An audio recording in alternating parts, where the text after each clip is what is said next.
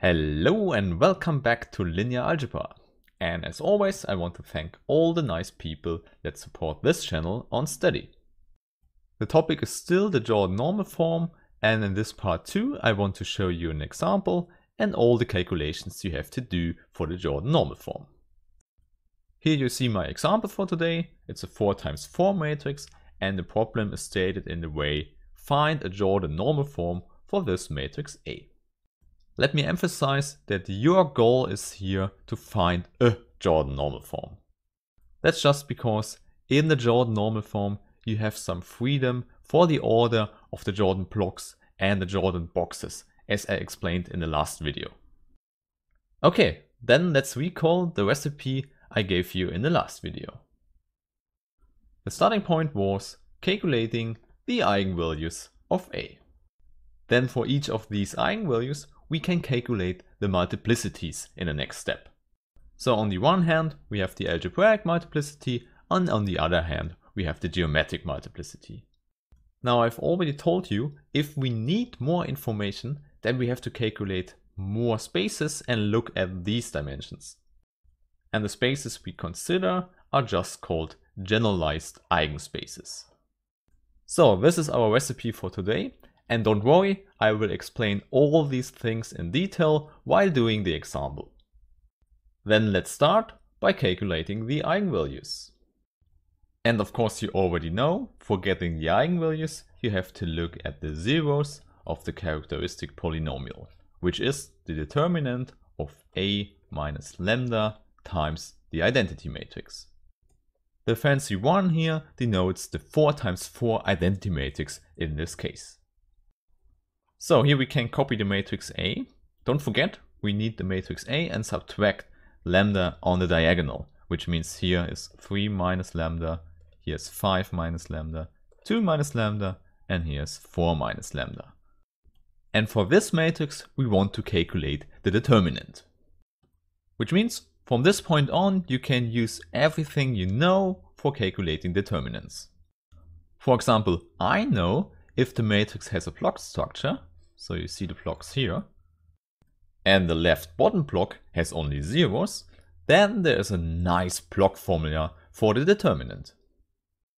If you use that, you save a lot of time because you don't have to expand the whole 4 times 4 determinant. You can just multiply 2 times 2 determinants. This is how it looks then. You just need the blocks on the diagonal, and then you multiply the determinants there. Working with 2 times 2 determinants is not so hard. Here we can just multiply the diagonal, and then we subtract the off diagonal, which is in this case plus 1. Okay, and the same here, which means we just have the diagonal multiplied.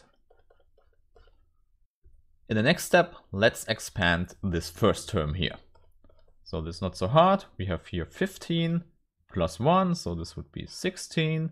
We have 3 and minus lambda. We have 5 and minus lambda. So in the sum, minus 8 lambda and just lambda squared here. So at this point we already know that 2 and 4 are zeros of the characteristic polynomial. The only question is which zeros are in this factor here. This is something I expect that you can calculate. And indeed, in this case, it's not hard at all. You immediately see the 4 squared here in the 16. And in fact, 4 minus lambda squared is exactly this term. Okay, and there we have our end result. We have 2 minus lambda to the power 1, so eigenvalue of 2, times 4 minus lambda to the power 3, which means the eigenvalue of 4. And what we also have are now the algebraic multiplicities. So let's denote the smallest eigenvalue, the first eigenvalue, as lambda 1 equals 2, and the second one as lambda 2 equals 4. Then we see the powers in the characteristic polynomial here and immediately know the algebraic multiplicity, which I denote by alpha, is for lambda 1 just 1, and for lambda 2 3. Regarding now the Jordan normal form, I told you in the first video that the algebraic multiplicity tells you the size of the Jordan block. So for the first eigenvalue, this means the Jordan block has the size 1 times 1, the smallest possible one. And for the second one, it's just 3 times 3. The first lesson you should learn now here is that you already know a lot about the Jordan normal form. Here it is, and you already know outside of the blocks are just zeros. Therefore, the only question that remains is how many blocks are inside this big Jordan block. And from the last video, you already know there are just 3 possibilities in this case. The first possibility would be to have 3 boxes inside the Jordan block, which means the geometric multiplicity of the eigenvalue is 3. So this is the case where the matrix is diagonalizable. And please note, I always use gamma to denote the geometric multiplicity. Now the second possibility would be to have the geometric multiplicity as 2, which means we have 2 boxes in the Jordan block. Now there could be a choice how big the boxes are, but in this case, in the 3 times 3 block, we don't have a choice, because the only possibility is to have a 2 times 2 box and a 1 times 1 box. And please don't forget, here we have a 1, and every other entries are just zeros. And now of course the last possibility is to have just 1 box, which coincides with the geometric multiplicity of 1. And also here, don't forget the ones above the diagonal. Okay, so the conclusion for this example here is that we only need to calculate the geometric multiplicity for knowing the Jordan normal form. When we go back to the recipe, you see that this is a nice example because we calculate the eigenvalues, we calculate algebraic and geometric multiplicity, and we don't have to do step 3. So we don't need to calculate the generalized eigenspaces because it's a nice example. But don't worry, I will do in the next video another example where we need to calculate these next steps. However, here we finished this example first, so let's look at the eigenspace for the eigenvalue 4. By definition, this is the kernel of the original matrix A minus lambda 2 times the identity matrix. So I copied the matrix A here, and now we have to subtract 4 on the diagonal. Now for getting the kernel, you know you just have to do the normal Gaussian elimination. This means we use this number as a pivot, and we want to generate zeros below this pivot. So you see, just one Gaussian step here. What we do is take the second row and subtract the first row.